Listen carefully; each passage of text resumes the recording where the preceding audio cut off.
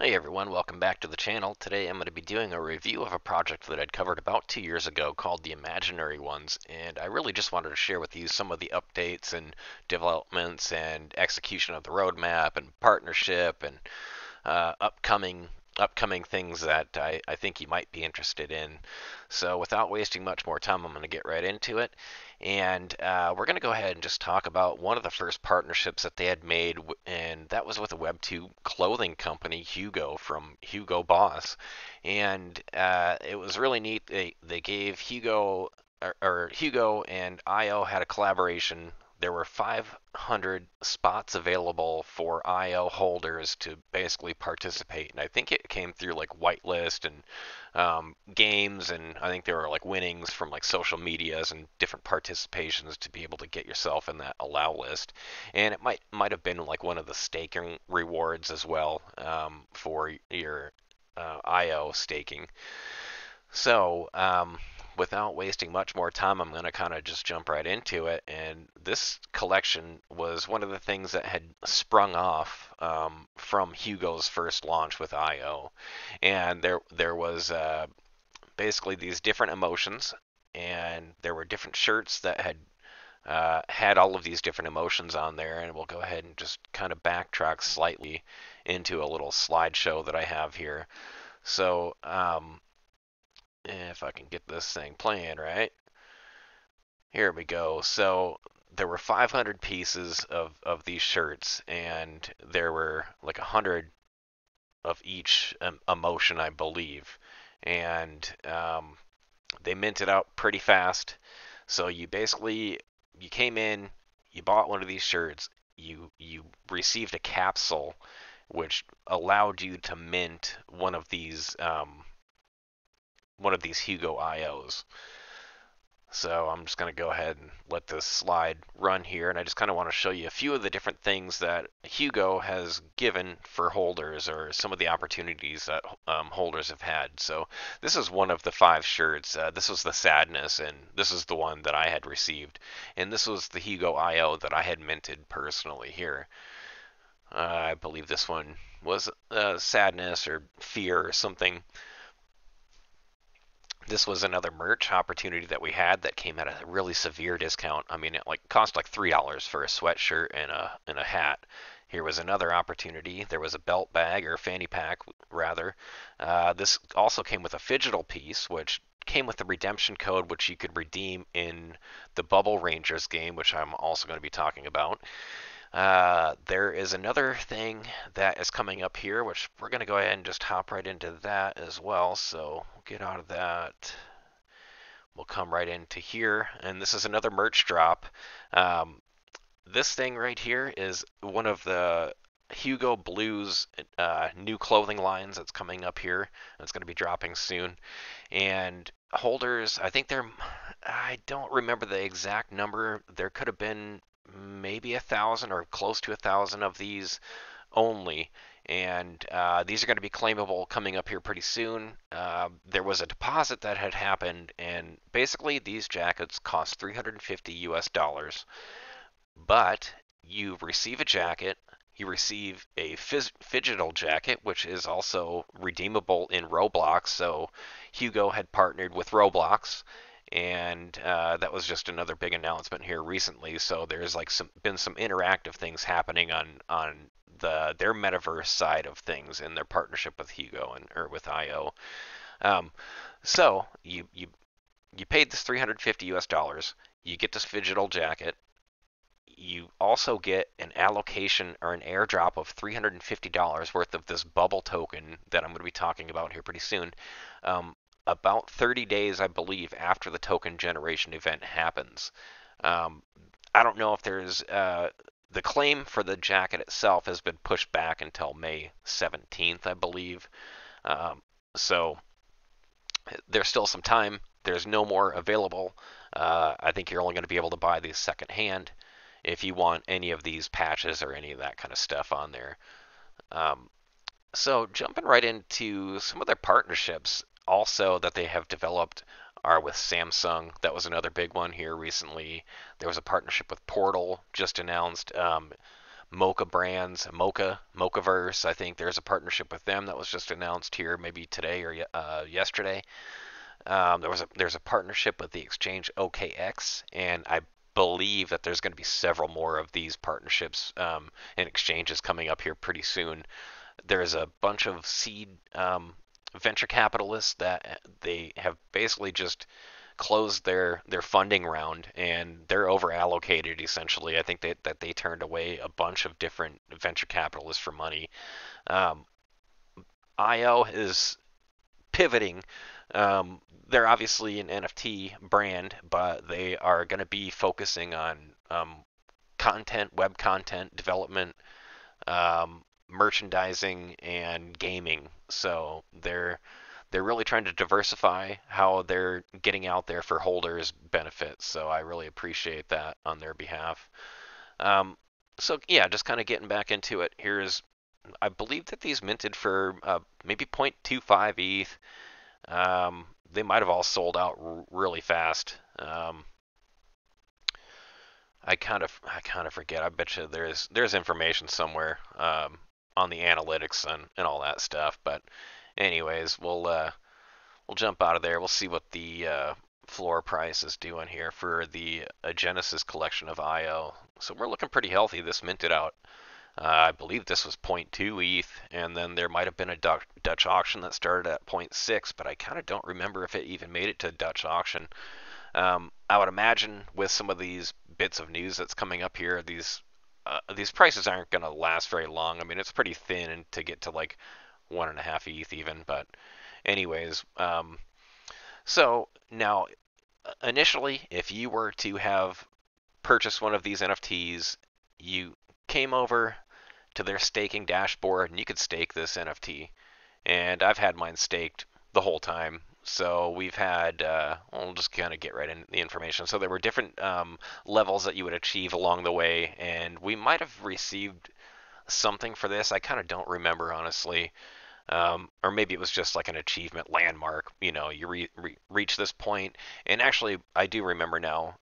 Each one of these different explorer that you received for these certain time periods gave you an allocation to be able to claim for a whitelist for different NFTs.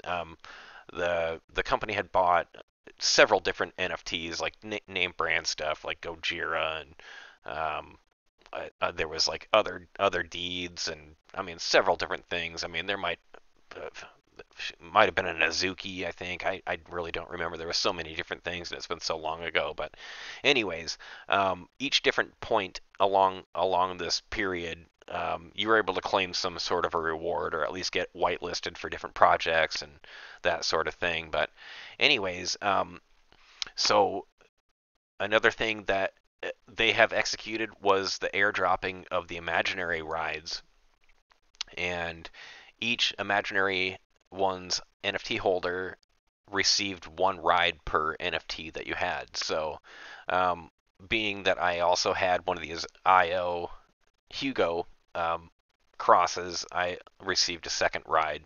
And I think that I kind of forget what the floor price is on these. I haven't checked. Maybe 0.1 ETH or 0.15 ETH or something like that. But, anyways, there were different quests that you also were able to participate in, and you're basically reading through and finding out the journey of the IO story and the development of the game and that sort of thing. The quests have stopped so far. They will be picking back up at some point, and there are several more opportunities to claim these chests and that sort of thing. We'll just kind of do a really quick inventory thing here real fast. I've got a little bit of lag, but see, these are some of the artifacts that you could have claimed for those quests there. So it looks like if you had all of these, if you were to stake your NFT, if you were to stake your well, let's see here. We'll get into the bubble squad. I'm kind of getting a little sidetracked.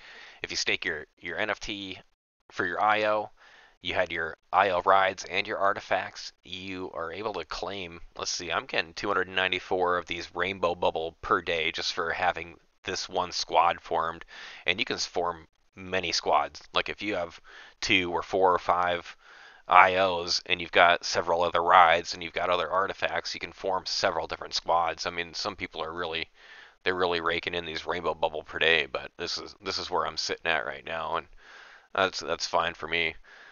Um, so yes, this bubble airdrop is going to be coming up here. There's a few different ways that you can participate in bubble, and bubble is a coin that is going to be powering the ecosystem all across the IO. Well, I don't know what you want to call it, the whole ecosystem, you know. Um, excuse me. So staking gives you these rainbow bubbles, which are going to be able to be converted to bubble at a certain point when the token generation event happens, and that's going to be happening shortly. So another way that you can earn these points is from one of the games that they have developed, and it's called Bubble Rangers. And this is one of 2 games that they've already developed so far. So like the first one was like kind of a beta testing phase, and that was the Bubble Rider game. And then they came out with the Bubble Rangers, which is playable on. Let's see, you can go get this.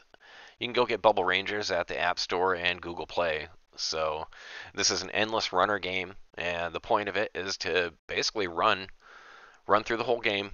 You collect as many of these coins or these tokens as possible, and then these tokens will be converted to bubble later on, which can be exchanged for USD or whatever, or just keep bubble. Because what's going to be happening with this token, I think that there is going to be several different avenues that are going to raise awareness for this ecosystem, which will definitely drive a little bit more value into these coins. So yeah, um, staking, playing this video game, and then there's now social harvesting, basically social farming, and what's kind of neat, they developed this page where you can link your game. So this game is what I'm playing. I've got 2 million of these coins that I've collected so far, and that links into this page.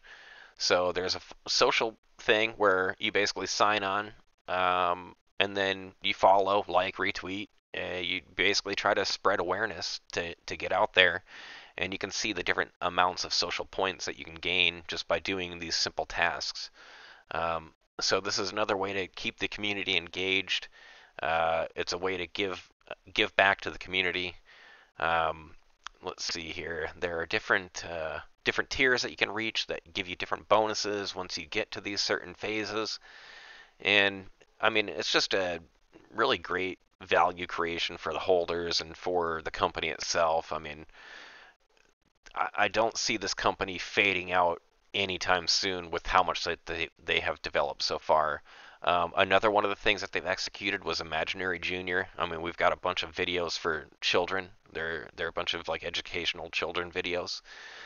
So their reach is expanding further than just NFTs, which is really great if you really want to reach people. Um, One of the really interesting spaces on X recently here is well worth your listen. It's a little bit long.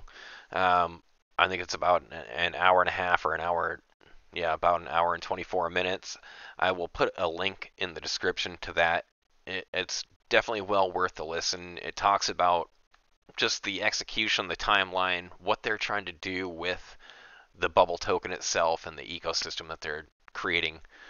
Um, and yeah, it was really nice to see what they're trying to do. I mean, because they could just create a token launch with 1 or 2 exchanges, and have a couple exchanges come online. But I think they're really trying to line everything up. Just have all the ducks in a row, and really create that the God candle they call it. That first 15-minute candle.